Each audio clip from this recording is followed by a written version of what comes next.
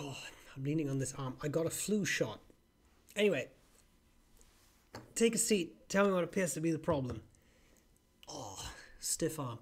Hello, my friends. Let's talk about some fountain pen issues. I have 4 questions, 2 a bit more philosophical, 2 very practical. Let's start off with number 1.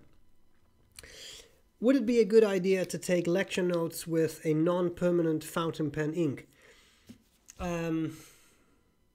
That's what I did throughout my undergraduate studies and my master's and my PhD. Next question. No, I mean, so I don't think it necessarily matters, but part of the question was also these are supposed to be long-lasting notes.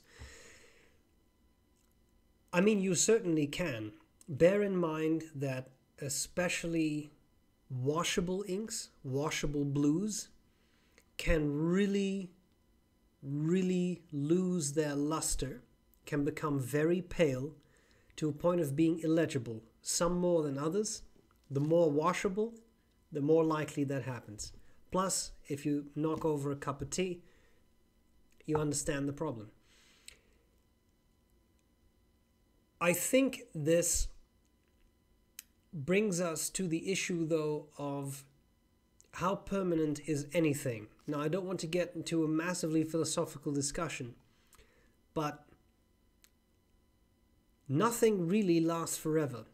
If you're taking notes that you want to be able to read a decade from now, then a permanent fountain pen ink is probably a good idea. Maybe you want to dedicate one fountain pen to an iron gall ink. B.R.E, Ecclesiastical Supplies, something else with an S, Registrar's Ink, I think. You can get it in the UK. I'm pretty sure it's ESSRI. That's, last time I checked, the ink that still has to be used on official documents in the United Kingdom. I don't know if that's still the case, but it used to be a couple of years ago. Is an iron gall ink. Iron gall ink can be terrible for fountain pens. Some feeds melt. I've seen the horror stories online. I've seen the pictures. I've used a lot of iron gall inks and I've never had issues, but I've cleaned my pens meticulously after use.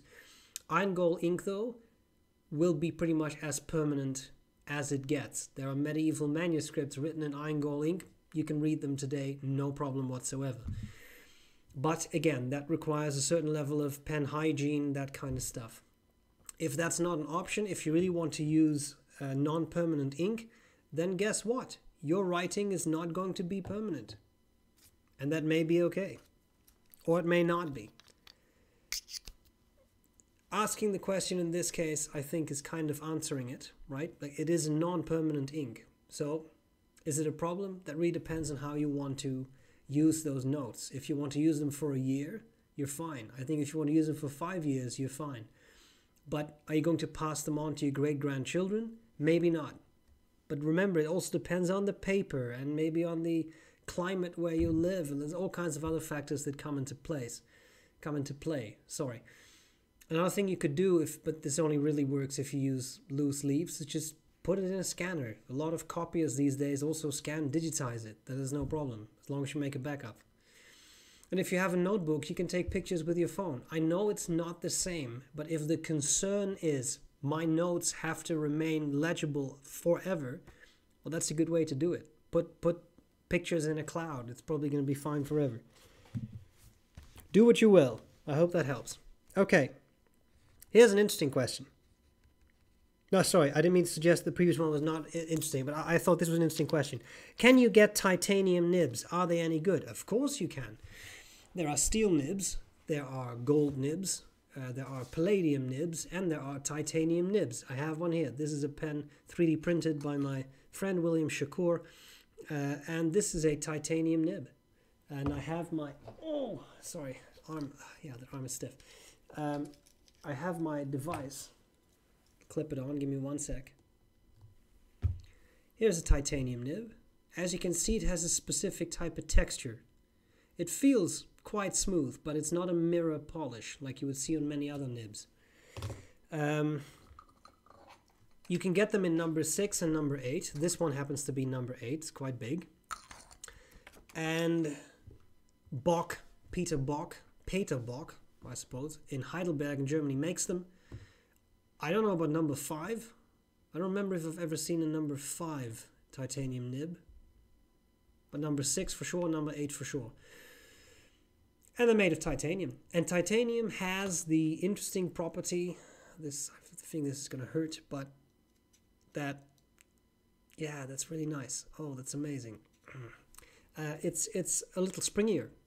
Now, the disadvantage of titanium, and I don't know, I always have the feeling it varies a bit from nib to nib, is that you don't really get a warning. So you can push it quite far, but then all of a sudden the tines are sprung and they don't snap back. So I'd be a bit careful. I wouldn't push them too hard, but you can typically get a nice bit of line variation out of those kinds of nibs. So bear in mind that. The second thing, if anyone knows this, I would love to know, but I get the feeling when I look at these nibs that the tipping material is also titanium. Maybe I'm completely off. Usually with gold or steel, the tipping material is a very hard metal. I have the feeling with titanium nibs, it's titanium. And what I will say is, every titanium nib I've ever used has a particular type of feedback. It's not scratchy, and it's hard to explain, but once you ever use one, you'll see what I mean. It's not glassy smooth. There is a type of feedback to it. I think that's quite a pleasant feedback, but not everyone likes it. I wonder if that's because the tipping is titanium as well. But anyway, because I've noticed that in all those pens, and I've used quite a couple. So that I would say, and the final thing I would say is, most of them are this color. I had one that was kind of almost like a dull gold color. I'm assuming they anodized that. That was on a Stipula Etruria Magnifica that I sold recently. See the last Consult a Doctor about selling pens. But yeah, that was also a very nice pen. Also titanium. Yeah, titanium nib. Okay, the next question. This I also thought was interesting. When you are looking to purchase a pen, how do you weigh different criteria? For example, utility, aesthetics, price, etc. That's a very good question. Now, obviously, I'm assuming you're asking for my opinion because I can't give anyone else's opinion, and people will vary. I know people who refuse to use a nib if it's not gold. Doesn't matter how expensive the pen is, it has to be gold, otherwise they won't touch it. I know people who only use piston fillers. I know people who only use vintage pens. Doesn't matter, typically that's 14K, but anyway, it has to be vintage, otherwise they won't touch it. So obviously, different people will value different factors differently. And I feel that's a really obvious thing to say, but I want to point it out anyway. So for me, there are a couple of things that come into play. I've used fountain pens for a very long time. I'm not going to tell you the whole story, but we start with fountain pens in primary school when we're about 6 or 7 in the Netherlands. And so I mean that's a longer and longer time ago, because that's how time works. But really seriously, I would say I've used fountain pens for a good decade. And I've used a lot of pens. Because I've used a lot of pens, I now have a pretty firm grasp on what I look for. And it's a couple of factors. The first thing is how it writes. It has to write properly.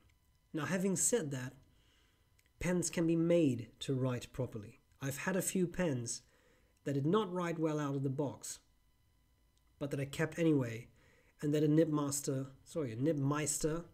tuned. Can make a night and day difference, because they know what they're doing, and they can turn an okay pen into a great pen. So I've definitely done that. I've experienced that. But it has to write properly. And again, that doesn't have to be out of the box. The second thing that I value a lot is, what does it look like? And I have, oh, really, it's the arm. It's not my age, it's the arm. I have a number of pens. This is not everything I own, but it's pretty close to everything I own. Okay? There's different kinds. Some designs, like this Conid, it's a very industrial look, and I like that. This is a Visconti that is almost gaudy, just because of the material. It's very intense material. Same thing with this Visconti Speakeasy. This is an Opera Elements. These red ones are classic pens, now Lambrou pens. Beautiful pens. So the looks to me matter. It is very rare that I have a pen that I find absolutely hideous, but I keep just because it writes nicely. It has happened in the past, but it's not very common. So the writing matters, the looks matter. I don't really care about filling systems. Initially I did. I started with cartridge converter pens, then I got piston fillers, and I thought, well, if I'm going to buy an expensive pen, it has to be a piston filler. I don't agree with that anymore. Cartridge converters are just very easy to use. They're easy to clean, and I find that very convenient. So filling system doesn't really matter to me. Sometimes it is a factor. When you buy a Conid bulk filler, the bulk filler filling system is one of the big selling points. Because the king size, the Conid king size I've shown you, is pretty much a Montblanc 149. It's, if you have the round top one, it's the same size, it's the same shape. So I'm just saying, like, there the filling system really is one of the big sellers. And yes, the price matters, but this also kind of leads me into the next question. The price matters, but I don't buy a lot of pens. Now I'll get back to that. I can sum up everything what I've said as follows, and that will be my segue into the final question. A pen has to blow me away. And that does not mean it has to be a $1,000+ pen. Sometimes I have an inexpensive pen that I just love. But it has to do something for me. And now, after all these years, and God knows how many videos on fountain pens, I have held a lot of pens. I haven't owned all those pens, but I've held a lot. Pens get sent to me for reviews. I realize how very fortunate I am to be in that situation. But I have handled hundreds and hundreds of pens, not just for the reviews, but also at pen shows, and also in pen club meetings, and all those kinds of things. So that, I think, brings me to the final question. I'm just putting on the timestamp. And that is, how often do you acquire pens? Less often than in the past? Absolutely. In 2021, and this is recorded in October 2021, I have bought 0 pens. Because I have what I like. The year before that, I think I bought 2 or 3. But I'm at a stage now where I really have what I like. And if you couple that with what I just said, of a pen has to blow me away, the blowing away part doesn't happen so often anymore. A Lamy Safari does not blow me away. That's not because there's anything wrong with the Lamy Safari, but it does not blow me away. That's all. This is not a value judgment, but I'm giving you my personal opinion. Most pens do not blow me away. And some pens do blow me away, but they're incredibly expensive, so I'd end up not purchasing them. Some pens are very expensive and they blow me away and I end up purchasing them. But again, it's very rare. When you start off in a hobby, you have, I think, shiny kit syndrome. And everything you see that looks nice you want to have. Very natural. I've been there. But now, I really look at a pen and I think, is this something I need? Is it something that blows me away? Is this spectacular? Is this a matter of, I need to have this? And I would say that 9.5 out of 10 times, the answer is no. I do not need this. I don't really want this. There's something about it I don't like. And I'm fine with that. I'll give you one concrete example. There was I have it here. I'll show you. There's the Armando Simoni Club Bologna Extra. Came out, DC Pen Show 2017. I was there. Beautiful pen, in my mind. Large pen, arco-celluloid, has a compressor filler, number 8 gold nib, large ebonite feed. This ticks a lot of boxes for me. Nice material, bigger pen, interesting filling system, large nib. Actually, they're Magic Flex nib, so it has a bit of nib has a bit of springiness to it.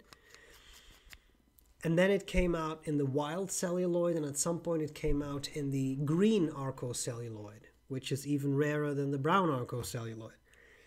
And I was looking at it, I thought, wow, that's really attractive, that's really beautiful.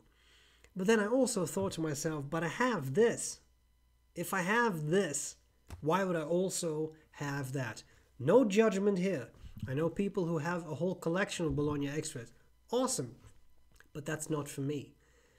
I'm more conservative in what I obtain. And I have owned a lot of pens and sold a lot of pens.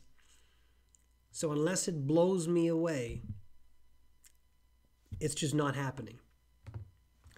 Anyway, that was a somewhat long answer. The short answer was no, I don't buy that many pens anymore. But I'm assuming that you would like to hear a bit more reasoning than just me saying that. I hope this was useful. Please leave any other questions that you have below. Let me know how the audio quality is doing. I think I figured out the issue with the mic, as I said last time. And that's it. I'll gladly see you later. Bye-bye.